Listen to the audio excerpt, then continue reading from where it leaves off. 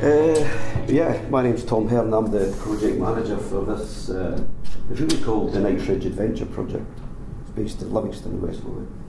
But the kids or the young folk call it the Vennie, so that's the Adventure Park, shortened.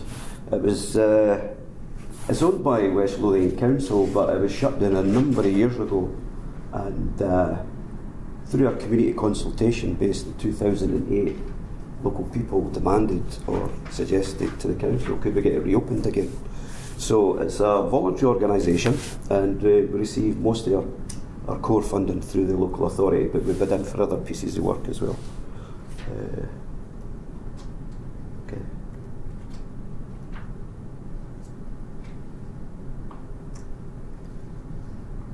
So basically, it is a youth club. It's a youth drop-in service, and but we say it's, you know, it's much more than a kind of youth club or a youth drop-in.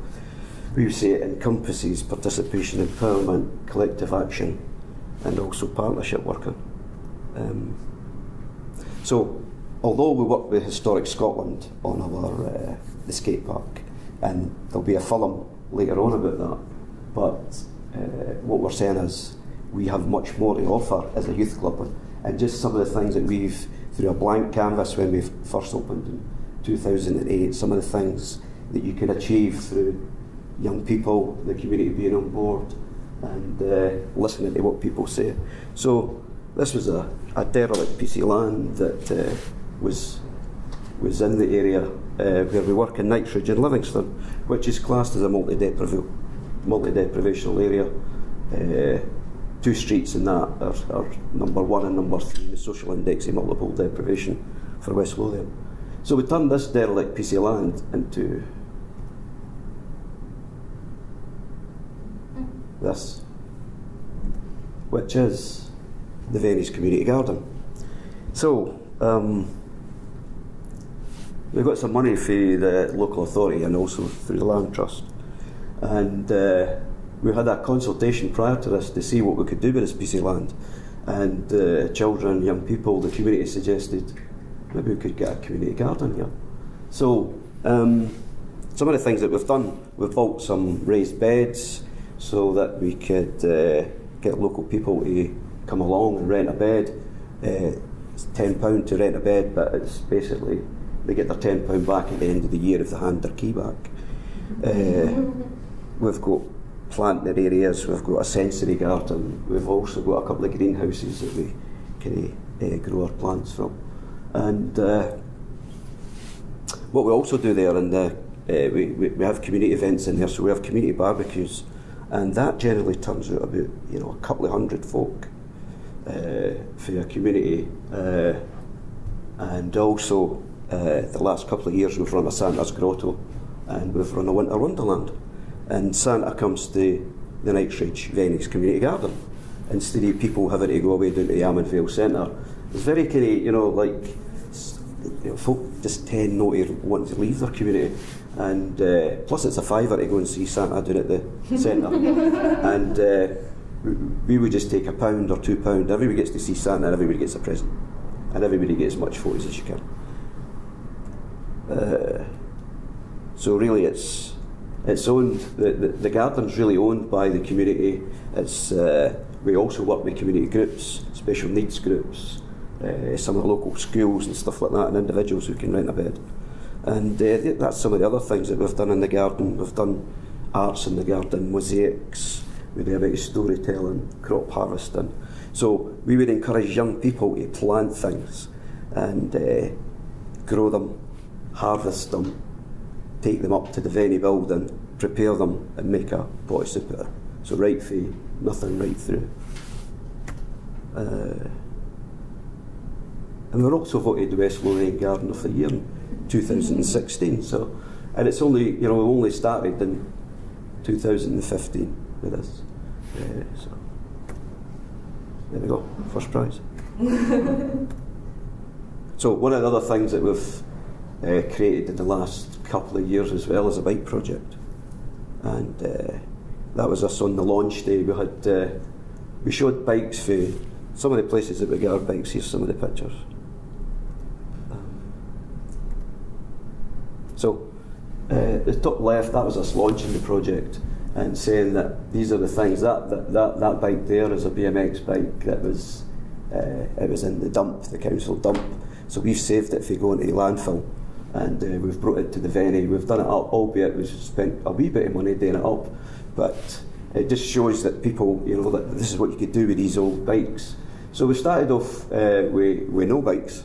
We've got 4 bikes donated to us for the local authority, and we now have 60 bikes. So we call it a bike lending library. So people can come and lend a bike for us for free, whether it be a BMX, whether it be a ladies' bike, a racing bike, or a mountain bike.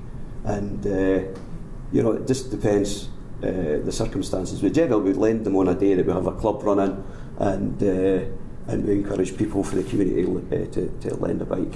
The bottom left here is a wee boy. He was, I think he's a Polish boy, and he got his bike stolen for the community. So we made up a bike for him and gave him it for free.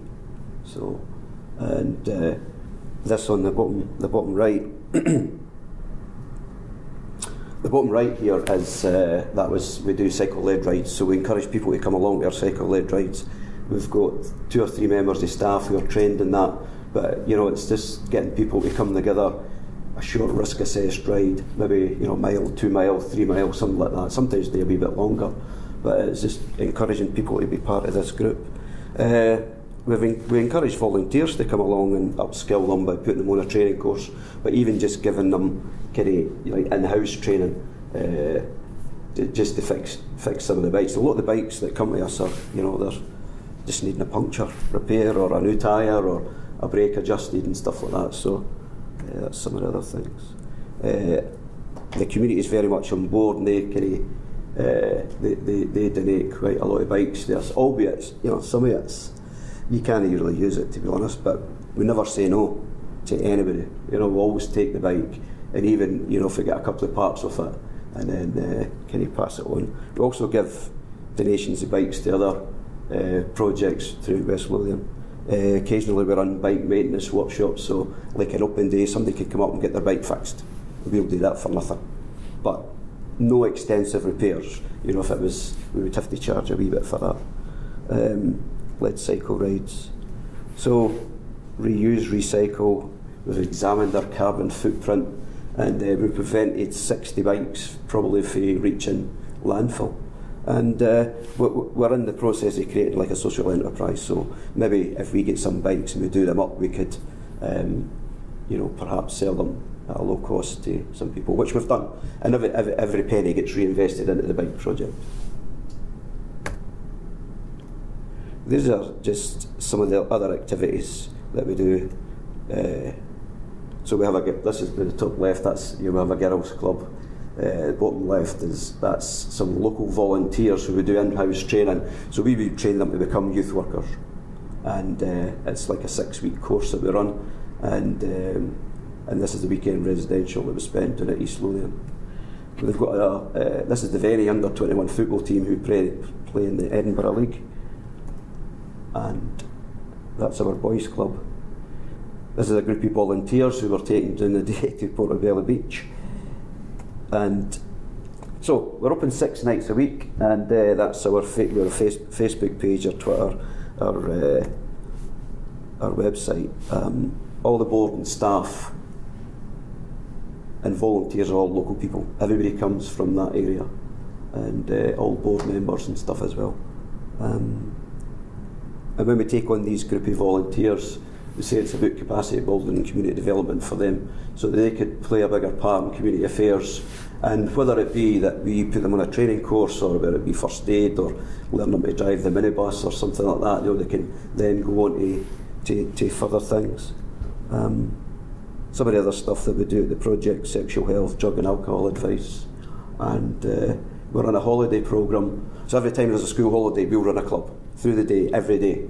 And I don't know if people are aware, certainly this local authority, 60% of the kids that go to the local primary school get free school meals. And when the schools close, there is no school meals to replace that. So for the past 8 years, we've run a holiday club every single day during the school holidays So everybody gets something to eat or something to drink.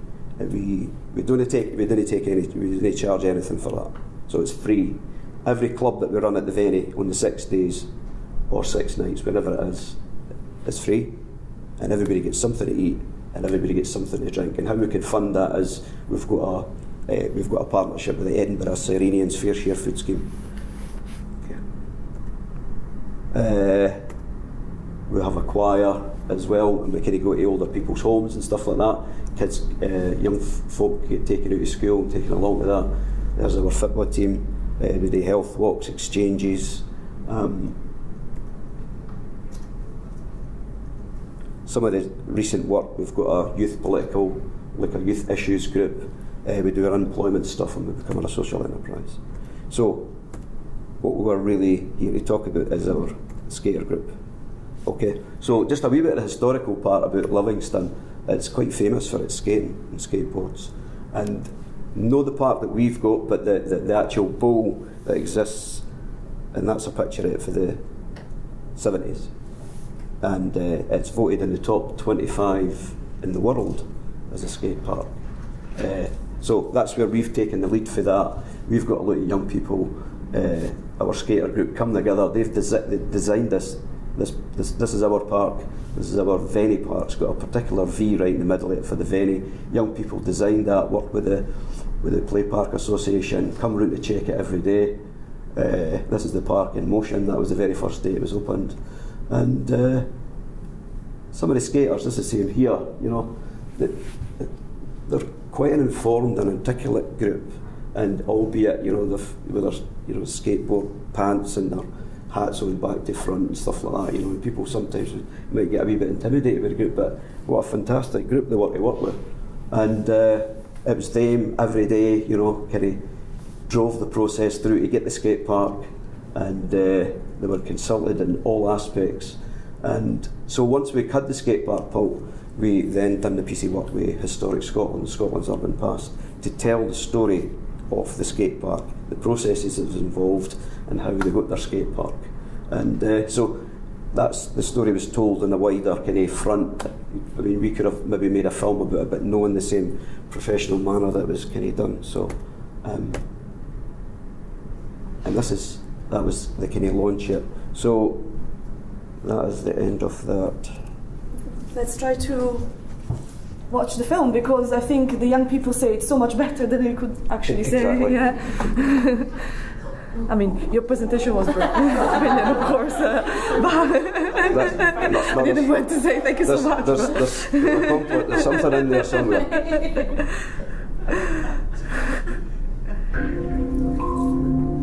And there's also this amazing groovy music.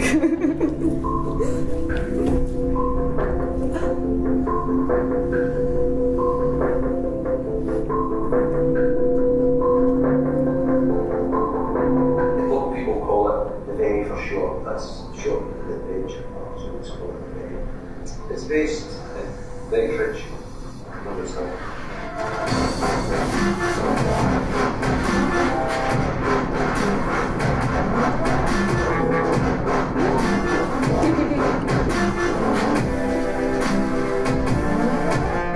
What we're trying to do at the Vennie is we provide a service that's driven by the local community, by children, young people, and listen to their opinions, their ideas, and we form our clubs accordingly. So we have a specific girls' club, a specific boys' club, we've got a skateboard club, we've got a walking group, we've got a football team. Adrenaline. When you fall, you're like, how is this serious to beat?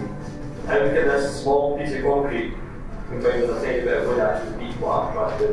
It makes you want to better yourself when you actually do it, and although it makes everyone look at you like you're some kind of waster that can't do it, you're actually quite a dedicated person.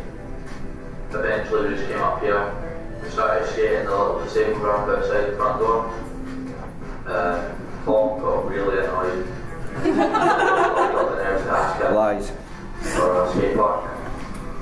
And we raised £113 for a group of 13, 14-year-olds, but it's quite a lot for what we thought we would achieve. And then at the community barbecue, Tom introduced us to the local councillor, Andrew Miller. hugely pleased and surprised about the young people at the net. £65,000 funded to get a skate park built at the net. We were amazed. We were happy that we got all that money. So every single day after school that came round as the park was being, the skate park was being constructed. So they were there from the very start, the absolute finish. Skating to me is like a whole new life. Ever since I was skating, it's a way of actually express myself. And it's just amazing, just being able to learn new stuff. If I wasn't skating, then I'd be out with most people my age doing stuff that I'm not supposed to do, hanging about the streets, getting in trouble with the police.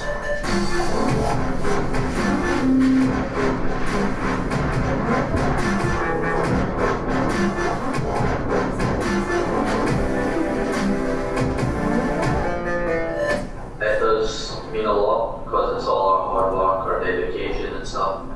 One of like the supervisors, they clean it. There's not any damage done yet. Constantly asking for brushes to sweep it up, clean it up. Why do you clean this part of the radio station? Exactly. We've recently launched the Saturday Night project, and it's really for skaters. They'll take on a supervisory role in the park. We've got safety equipment, new skateboards and stuff that we can hand into people that can't skate. So the skaters are now going to peer mentor some young people. If it wasn't for skating, we wouldn't play anything. All I ask you to just sit and be who you are to the park. It's given the fact that we were put there in the first place, it kind of feels like home. As much as skating is passion, I think the fact bringing everything together is just as good as skating itself.